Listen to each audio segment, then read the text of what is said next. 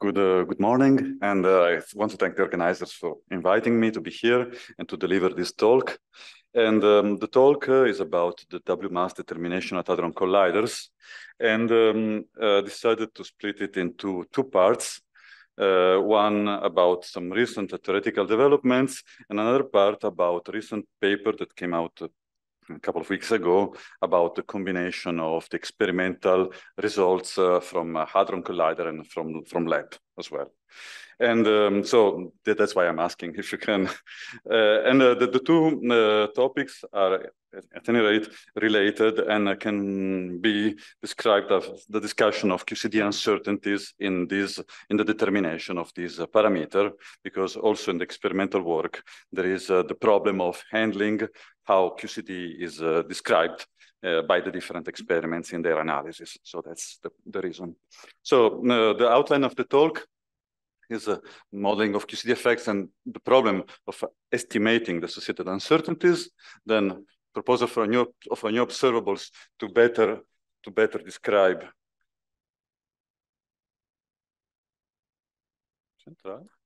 No? Facciamo questo, grazie. Sono più low tech, but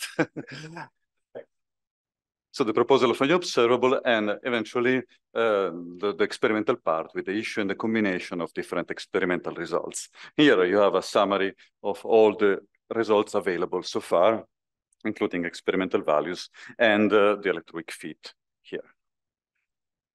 Now, this is quite well known, so we'll be fast on that. The W-mass is determined from the analysis of charge current Rayleigh distributions, kinematical distributions, but not invariant mass, which is not available. We have to rely on observables defined in the transverse plane, and thanks to a Jacobian factor, there are observables like the lepton transverse momentum distribution or the lepton pair transverse mass, who have a Jacobian enhancement, which brings sensitivity from 10 to the minus 4 to 10 to the minus 3, 10 to the minus 2 level, which is still make it affordable, the discussion of the... No, okay, la freccia rimane lì. The problem that we want to discuss is how the MW is determined from these kinematical distributions. And the idea is that for one given kinematical distribution, for instance, the lepton transverse momentum, we compute this distribution for several hypotheses of the W-boson mass. For each of them, we perform a chi-square fit in the region around the Jacobian peak, where there is the maximum sensitivity, and then we look for the minimum of this chi-square distribution, and MW, with experimental MW, is the value associated to the position of the minimum of this chi-square distribution. Now, the point is that we want to make a measurement at the level of 10 to the minus 4, ideally 10 MeV, let's say 8 MeV would be 10 to the minus 4, and the point is, the challenge is that the templates have to be very precise in order to avoid the introduction of a theoretical bias. Any uncertainty in the computation of the templates contributes to the theoretical systematic error on MW. And in order to appreciate the differences in MW at the order of 20 MeV, we will need to appreciate the distortions in templates at the level of 1 per mil. And of course, if we want to go lower, the numbers become even smaller, so very challenging. Now, the question that I want to address is how are QCD scale variations handled in the template preparations? Because in practice, each time we choose one set of scales, we are defining our model, and different scale choices are different equivalent models, but of course, then the distributions will be distorted accordingly, and this becomes a theoretical systematic error. Sure, please. Oh,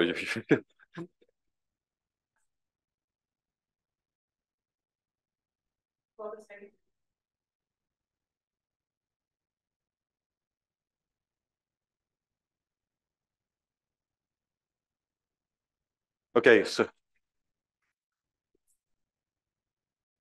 okay, so no.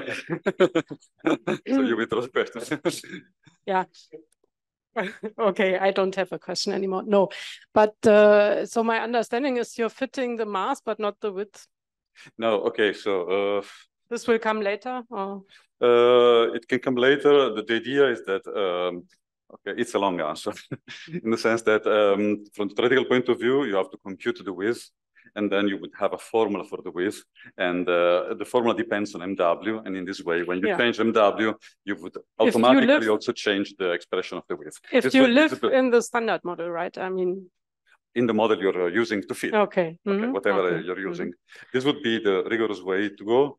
Well, what is done is instead to use the experimental width in the preparation of these templates. This is another way to go, which is not as rigorous as the first one.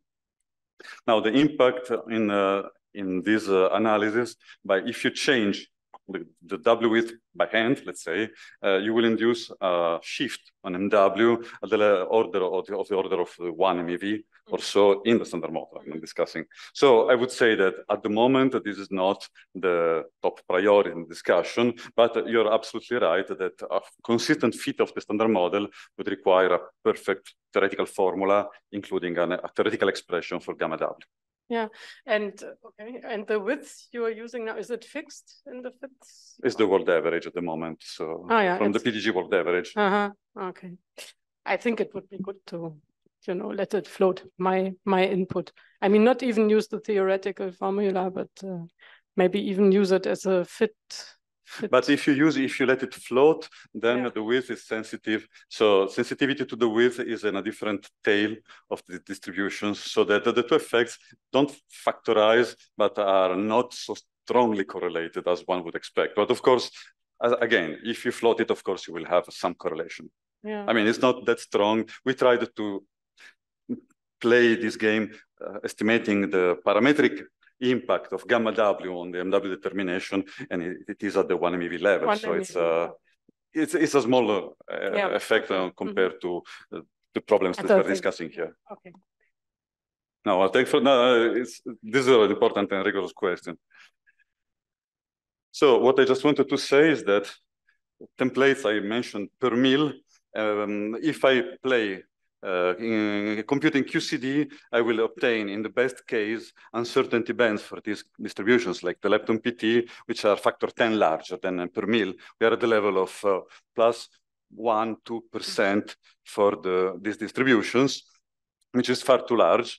And this essentially leads to the decision to follow a data-driven approach. This is what our experimental colleagues do. And Monte Carlo event generators are tuned to the data, PTZ, which is measured very precisely. And I want to stress for one QCD scale choice. So this is still a limitation in this approach. And then once the parameters, the QCD, the true QCD parameters are fit from the data from PTZ, they're used to prepare charge current Brilliant templates. This is the kind of quality of the templates. You can find them in the Atlas or in the CDF paper. And of course, the question is if there are limitations in the transfer of information from neutral current to charge current, because we are learning QCD, quote unquote, from neutral current, but it's not clear whether this applies perfectly well in the charge current case. One comment is that learning tuning on the data using event generators, which have typically NLO plus NLL QCD perturbative accuracy, can be too rough. Maybe it would be desirable in the future to start from a better starting point, NQLO plus NQLL, for instance, in order to reduce the amount of non-perturbative physics you need to encode in this non-perturbative tuning. The tuning also should be associated with QCD scale variations, because we can, by construction, always reproduce PTZ, but we don't know if the reweighting functions that bring us on top of the data are the same if we choose different scale choice, QCD scales. And one should check and propagate how the different alternatives behave when we consider charge current Rayleigh. Another point which should be addressed is that the tuning works for sure very well when you move from PTZ to PTW. It's the same kind of kinematical distribution with small differences, but it's not obvious, for instance, if the lepton transverse momentum is described that well like PTW.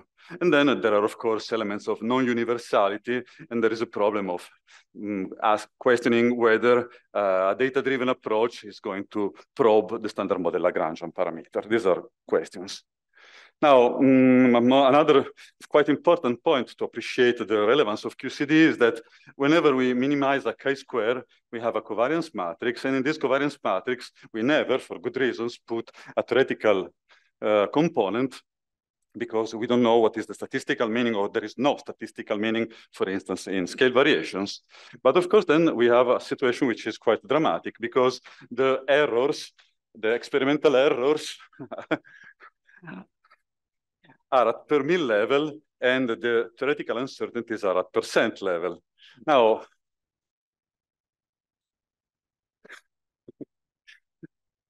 the point is that the chi-square fit works well when the distance between the data and the templates are of the same order of the experimental errors. But this is not the case, because in the covariance, we would have these very large uncertainties.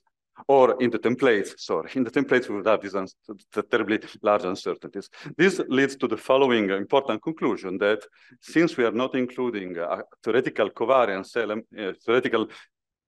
covariance matrix in the total covariance, then the chi-square minimization becomes extremely unstable. If I make a scale variation, the minimum of the chi-square can shift by hundreds of MeV. Now, this is quite an embarrassing situation, which is essentially forgotten and frozen by relying on the data-driven approach, because in this case, we choose one scale, we have one reference, the data, and with respect to that reference, we can, in that specific framework, pursue the template fit approach. Of course, with the data-driven approach, as it is done by the experimental collaborations, we are losing the discussion of theoretical uncertainties. When I say theoretical uncertainties, I mean perturbative QCD scale variations. The proposal we had a few months ago was to understand better with a new observable this problem. And in order to illustrate it, I would like to show how the lepton-PT distribution changes by adding higher and higher orders in QCD. We start from the leading order without a width, which has at the end point, which is the quantity that we want to appreciate. We want to appreciate MW over 2, which is this position here that you see in this first rough approximation. Then you include the width, and you get the blue. Then you include NLO fixed order QCD. You have sensitivity to soft radiation. You get a double peak. Only after resummation, you finally get a sensible distribution. And the peak, the maximum of this distribution, is roughly 2 GeV away from the endpoint you want to estimate. And 2 GeV is very large compared to 8 to 10 MeV, let's say 2000 compared to 8. Now, the point is that QCD effects are very large, and they are intertwined with the MW position. So we should try to disentangle these two kind of effects. We performed this study. This is the lepton-PT distribution in different perturbative approximations. You see the improvement going higher and higher with the perturbative order. And here you can find all the details of our simulation.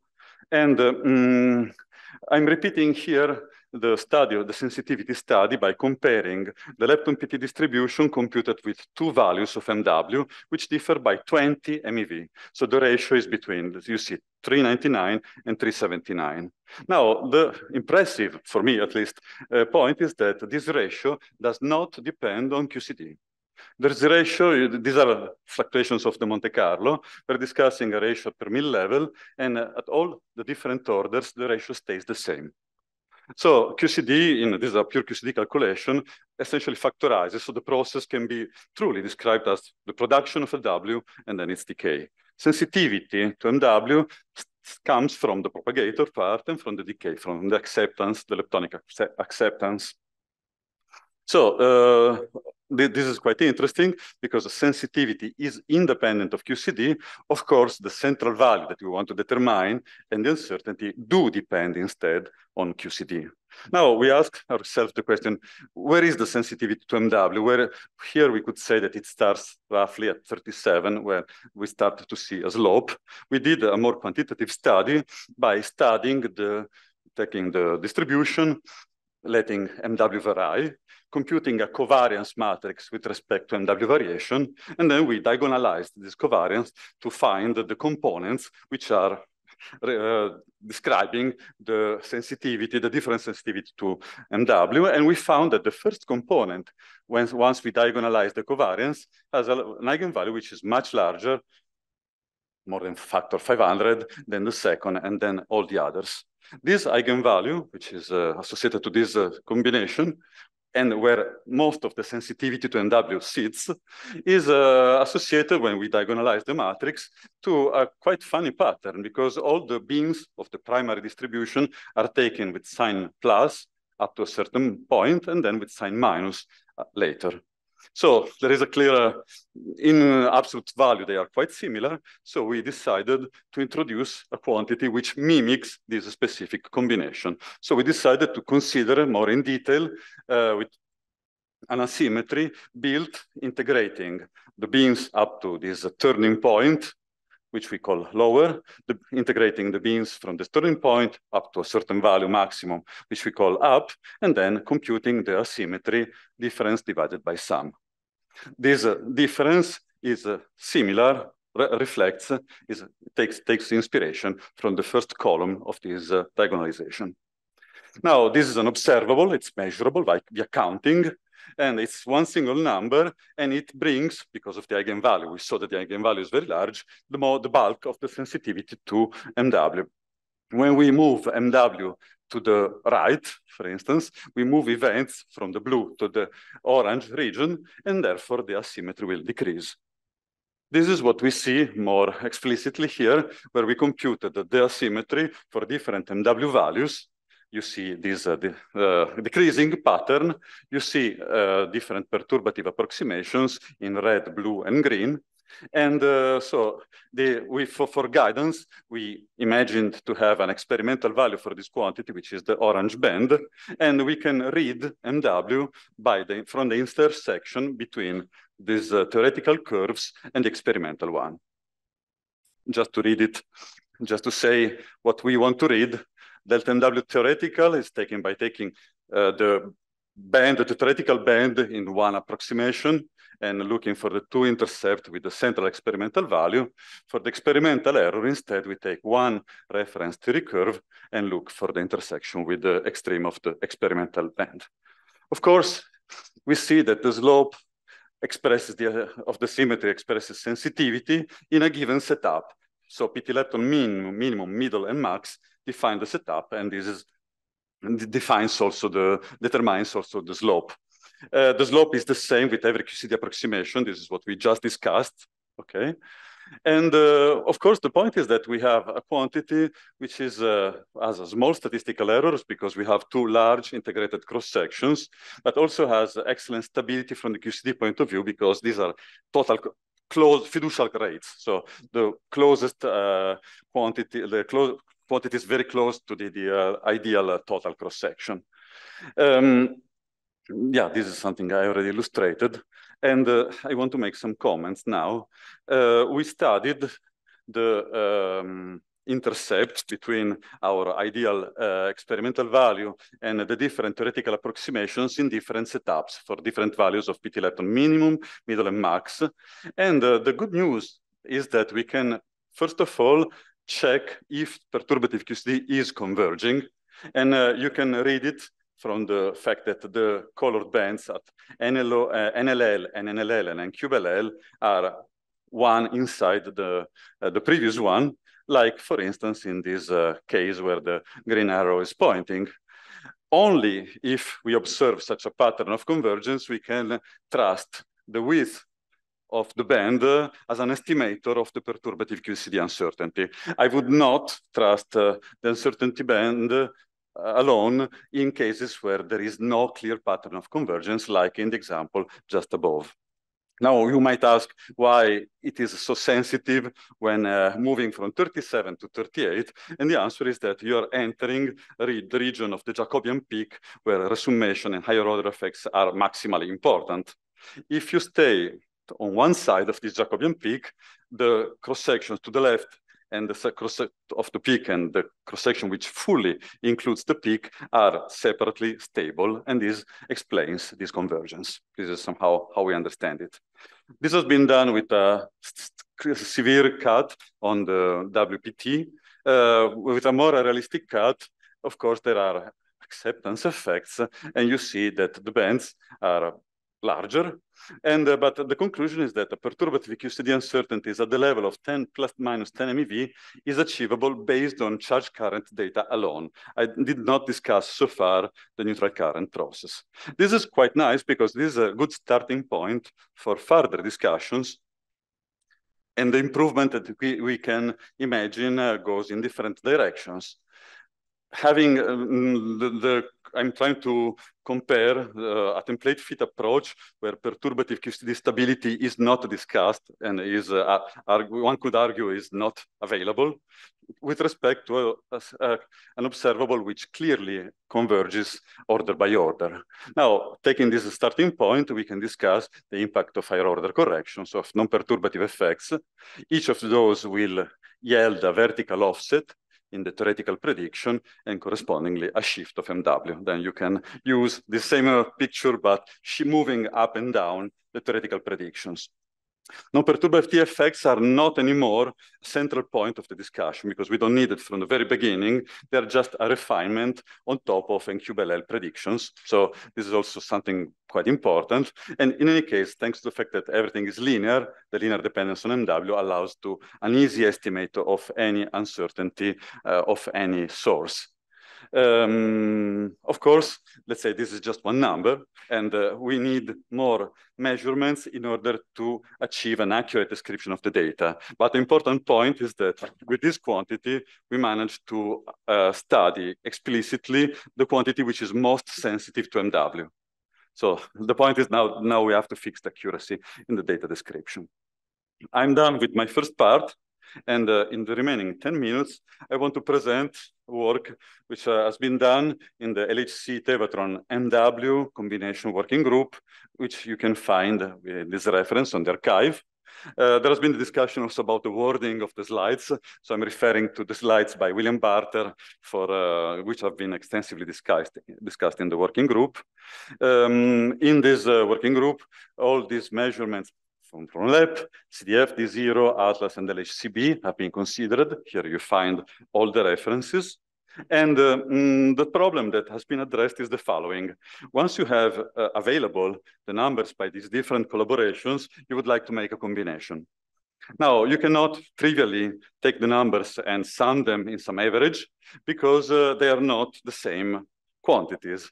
Each of these numbers has been extracted with a different PDF set, with a different QCD event generator, so that these numbers refer to different theoretical models. Before making any combination, you would like to remove these elements of difference, aligning or putting on the same footing all the results. Of course, the point is that these measurements span 2 decades. There has been, in the meanwhile, remarkable theoretical progress.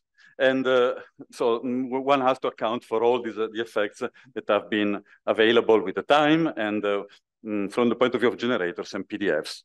The idea is that the combination study seeks to make an update or an alignment, if you prefer, of the different results to a common QCD framework. Common QCD framework means, at least for the PDFs and for the QCD description of the production of the W, the idea is that the updated value will be taken starting from the published value by each collaboration, estimating the impact of the usage of a different PDF set. So there is update to a common PDF set. If there are problems in the description of QCD corrections, these are with ResBos1, this is the case, there is an update to a common QCD model. And if there are additional differences, they have also been taken into account in order to have, at the end, a set of numbers which is referring to the same theoretical model. For the LHCb, this analysis has been very easy because they have their analysis up and running, so they can repeat it at any time. For all the other experiments, it has been necessary to generate samples with a dedicated detector simulation in order to have the 2 alternatives, the original one and the updated one, to be compared and in order to appreciate all the shifts. The fitting procedure has been done exactly using the same model with reference and updated distributions. For PDFs, mean law for WJ production has been used, and the two main references for the QCD study have been ResBos and DY-Turbo.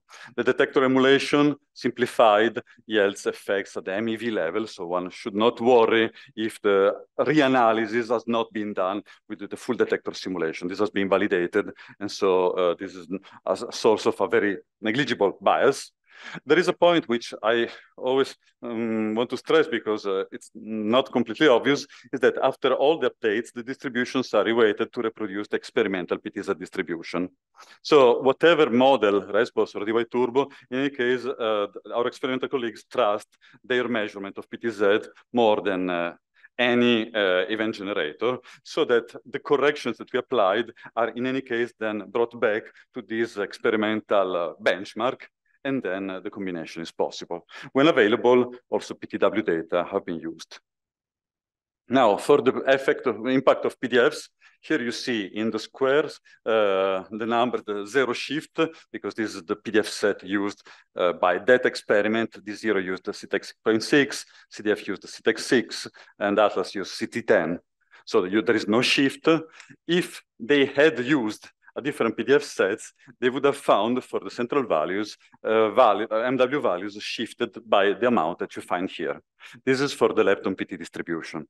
Now you see that we are discussing shifted range in the plus minus 20 MeV. So numbers which are quite large in this discussion.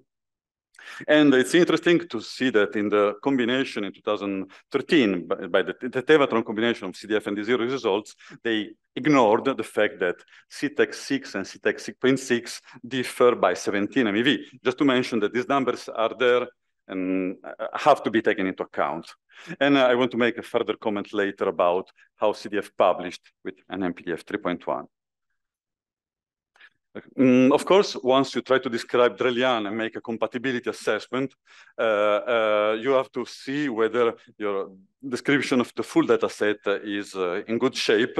And actually, this is a quite interesting point because PDFs, there are PDFs that were good to describe Tevatron data. There are PDF sets more modern which describe nicely LHC data. But what about the full data set simultaneously? And essentially, the answer is that there is no PDF set providing a good description. You can see here the chi-square per degree of freedom and the probability of these chi-squares. So the set which best describes the data, but best means 1.5% of probability, is CT18, because by construction, deliberately they have larger uncertainties so that it's easier for them to accommodate all the data. But this is quite an important message because in general, there is tension from this side. Concerning the QCD modeling, in practice, the main point is that the ResBos C and ResBos CP versions used by CDF and D0 had problems in the resummation parts. Somehow I would call it a mistake. This mistake has been corrected in what is called the ResBos 2.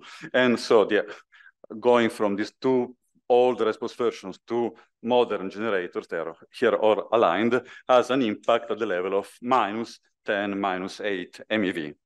Now, all these effects have been somehow taken into account when CDF reported the shift from CTEX 6M to an MPDF 3.1, they put together in this shift two effects which have completely different origin. The +14 MeV growing from one PDF set to the other, and the -10 MeV of going from one generator to the other.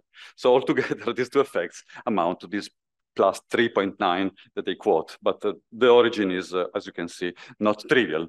In any case, once all the elements have been, all the results have been updated and aligned, these results have been combined using a best linear unbiased estimator after reproducing all the internal results of the collaborations.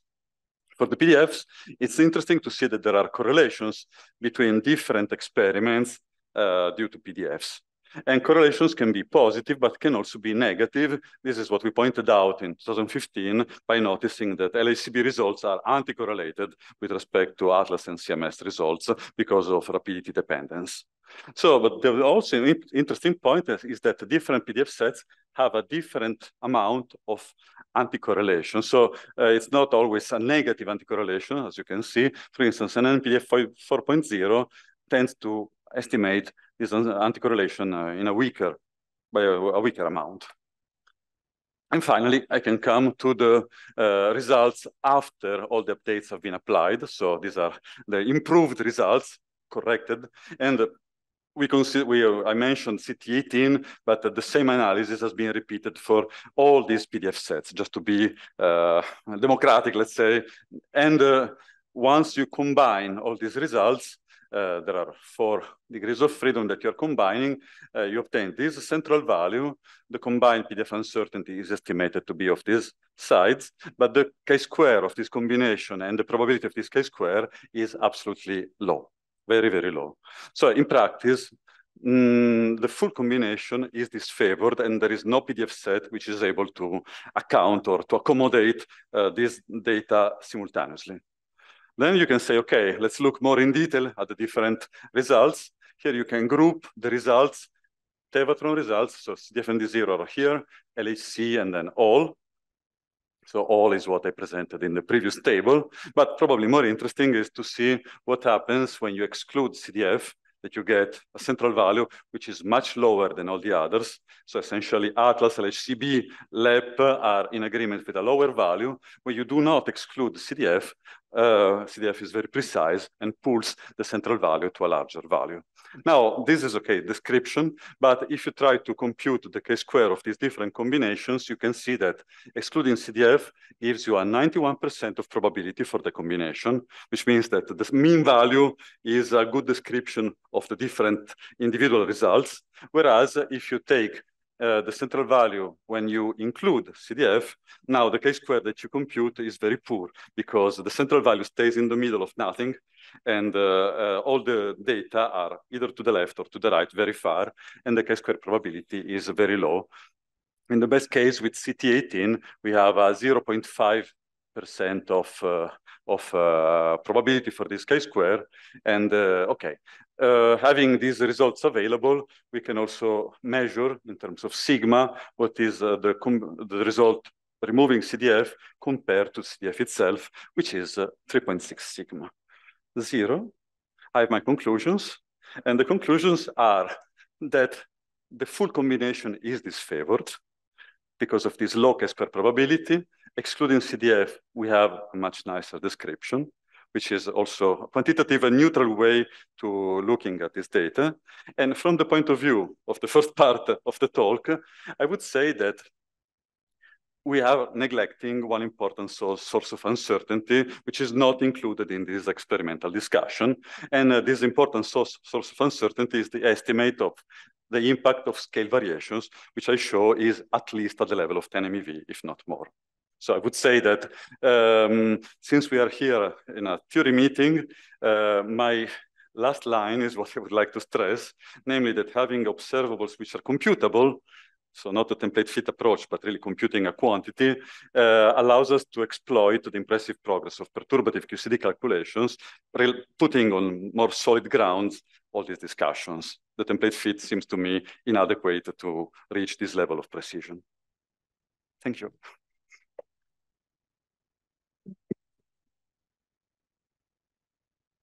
Thank you very much, Alessandro.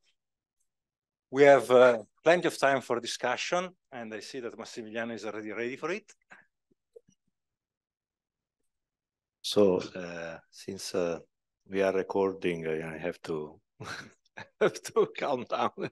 So, no, I mean, I have a comment on this second part. So, I mean, I understand the motivation, okay, of this is clear, but I find this extremely dangerous. Okay, so for the following reason. So if we take, if we tell our experimental colleagues that, okay, they can do their analysis with whatever tool they like, because in the end, there will be someone who does this work after them, it will be even go worse than what we have seen with CDF. Okay, so I think that a measurement should a measurement of NW, but a measurement or whatever, should be done with the best tools that are around, trying to assess as much as we can the systematic uncertainties, the theory uncertainties in a conservative way. And the measurements should stand forever in principle. So, I mean, we cannot go back 20 years after a measurement has been done to look, yes, okay, but they use this tool. Now we have this better. So let's try to dig out. So are we sure that we are able to do it properly? Maybe yes, but I'm wondering if doing this, archaeology, okay, in measurements that have been done many years ago, it can be done properly. It can be really done, but you can really pin down everything, changing the PDF, changing the Monte Carlo. So again, I mean, the message that we should give, now here we are all theorists, the message that we should give to our colleagues is that they have to do their best. And they have and there shouldn't be a race to come up with the best, with zero error. Because nowadays, I always say that we have to give results with zero error. If I do a calculation and I have a larger error than yours, then we are in trouble. If I do a measurement as an experiment and I come up with an error which is larger than the other previous experiments, then we are in trouble. With this attitude, we go nowhere.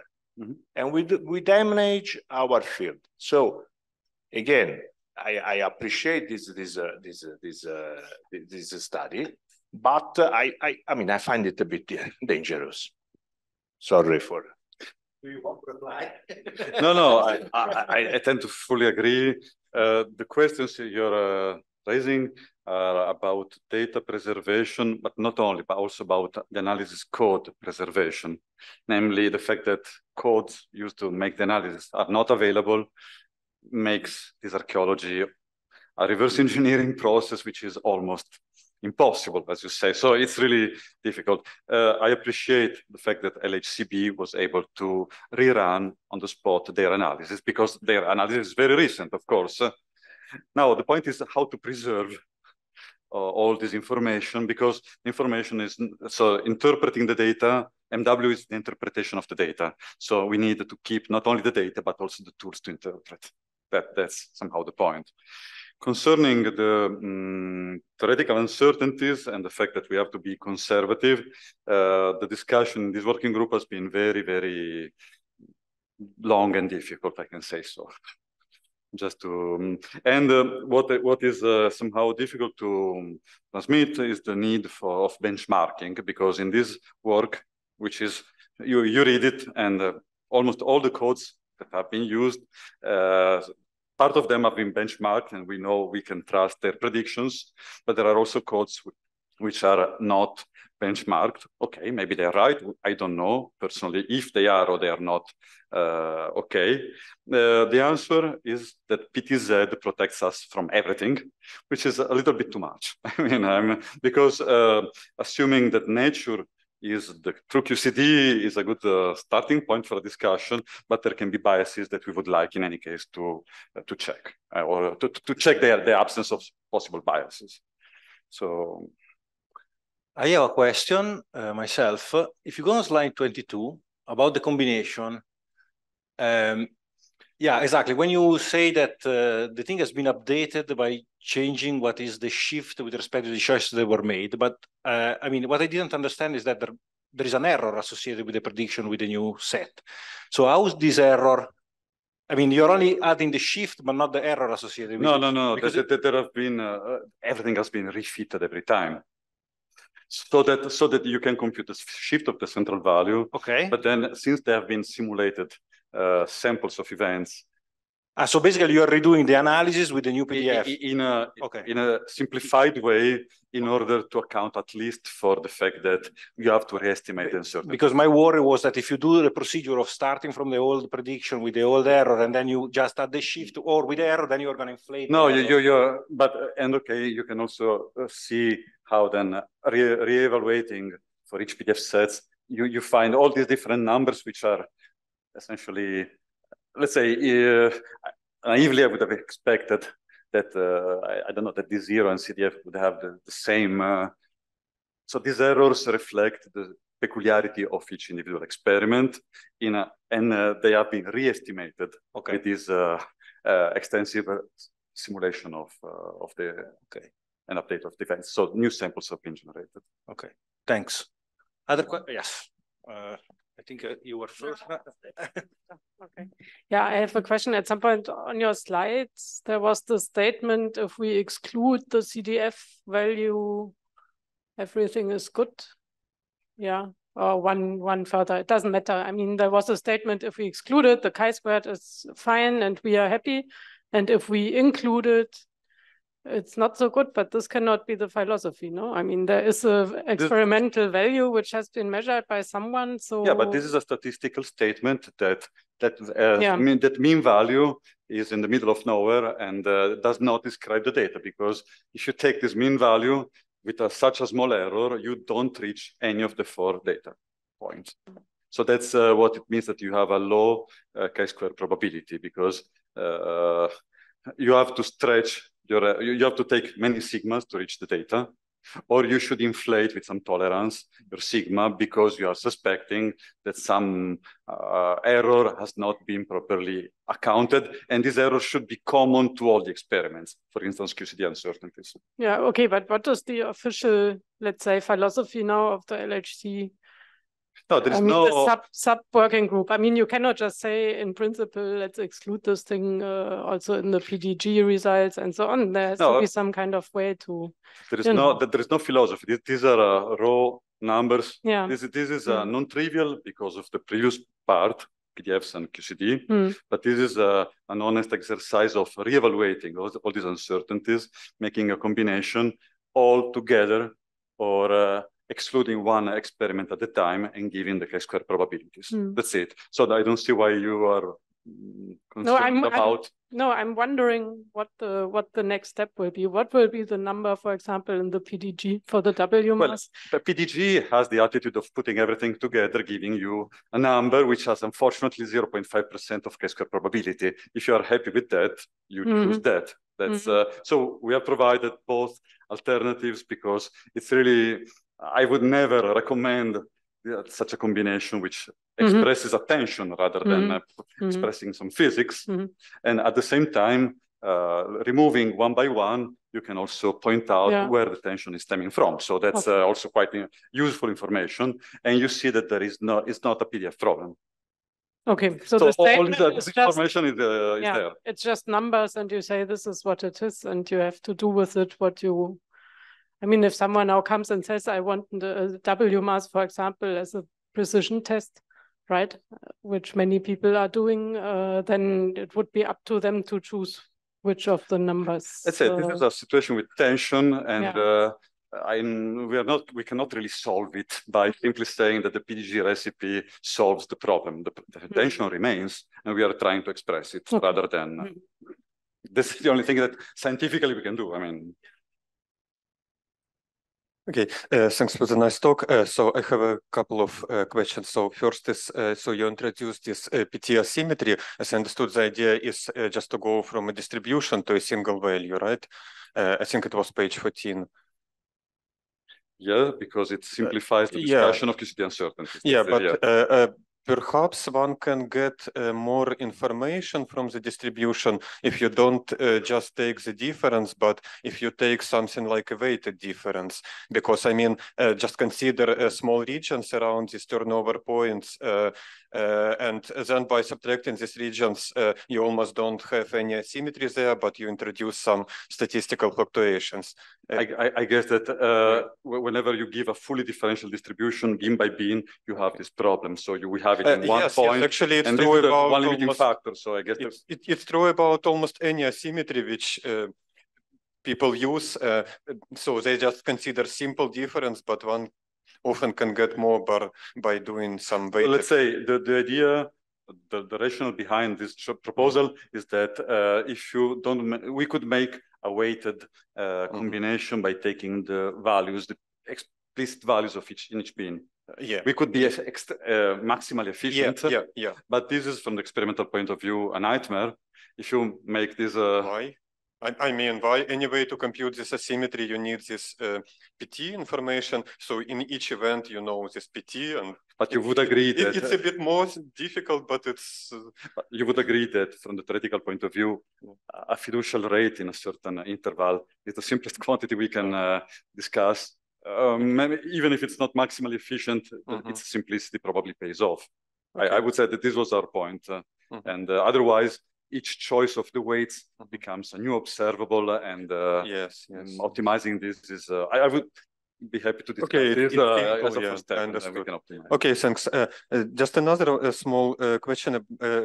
On page 25, you mentioned these different PDF sets, and you mentioned that CT18, have best chi-squared because of largest uncertainties. So what do you actually mean? Do you mean that you use this confidence level 90%? You don't rescale to 68%? No. All the numbers here have been rescaled down to 68%. CT uses a different, in their working assumptions, they work with 90% of confidence level, but then everything has been rescaled to 68%. So the comparison is fair.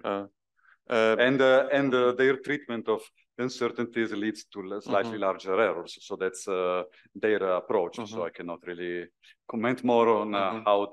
So an MPDF 4.0, for instance, is one of the most aggressive from the point of view, and but these are specific choice of each PDF. And then there's this difference which you see for various PDF sets, so it must be traced back to a difference in any particular pattern distribution, right? Like it must be something very different for valence or seqworks or whatever. Well, let's say yes, of course, and you can read from the different rows which data set has been used, and you know from the theoretical point of view each of them which is the sensitivity to which pattern combination they are sensitive.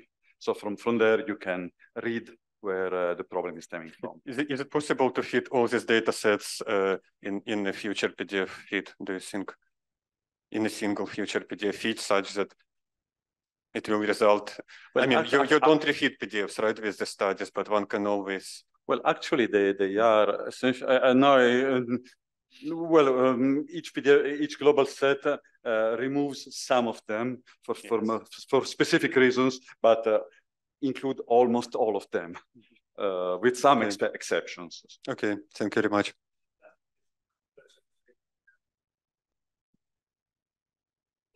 Just a curiosity.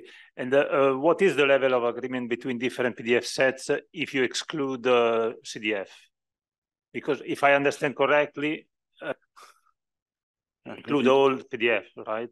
I don't know by heart. And I guess that with the framework, it's possible to answer your question, but I don't remember that an analysis excluding one by one these data points has been performed. So this could also be, but of course you can start from their chi-square per degree of freedom just to see. I would start from the largest in order to exclude that data set. But okay, let's say here it expresses that there is a little bit of tension. Okay. I have a practical question, I think. There is, I mean, if I take the results you presented face value, right, it seems that there is a discrepancy between CDF and the rest of the world, right? And I don't see CDF redoing their analysis because they can't take data anymore. And if they don't have the code anymore to run, this is the result we have. And it seems unlikely that every other experiment now changes the value to match CDFs. So are we going to just live with this discrepancy, or at some point people will forget about it and say, the new result is the one of the everyone else but CDF? I mean, what is the attitude, right? Well, the attitude is, of course, having more measurements would be interesting. And CMS is the first candidate, of course. The second point, I guess, is that what I can say personally, but I don't know, I would like to discuss it here, is that the absence of so the discussion about its perturbative QCD uncertainties could be a quite relevant point, because if you're adding plus minus 10, 15 MeV, most of this tension boils down. So now this is somehow also what Massimiliano was saying before. Are we conservative here? I would say no, and I would like to discuss it. I mean, I don't have a straight answer. Please. Okay, just a brief. Yeah, I know. It's a comment to the last question, in fact. What's his name? I don't know. Daniel, I have a comment to your question. So there was this W-mass workshop at CERN in March or April, I think. And my understanding was, this is an unofficial statement now, of course, but afterwards talking to the two people who did the CDF analysis, what they said is that they are interested in redoing it. However, they cannot do it like, you know, they do it some conference, someone has another idea, they do it again, and so on. So my understanding was that they're now kind of waiting for some agreed upon procedures, tools, and so on and so forth. And then the probability is non-zero. But I mean, I'm not one of them. This is what my understanding was, right? Well, the question whether they can, I think it's more a time question, yeah, in a sense, or a human power question. It's about time. If you want to do it with them. No, I think they can do it if they want. It's a person power discussion, but my understanding was that they're not blocking. I mean, they're not saying that's it, we move on, but they're quite interested, but it's just because only two people at the moment, so it's not so easy, yeah. Okay, we can discuss it. But I'm more pessimistic, Tanya, than I think we'll have plenty of time over lunch and of the rest of the workshop to carry on this discussion. Let's thank Alessandro again.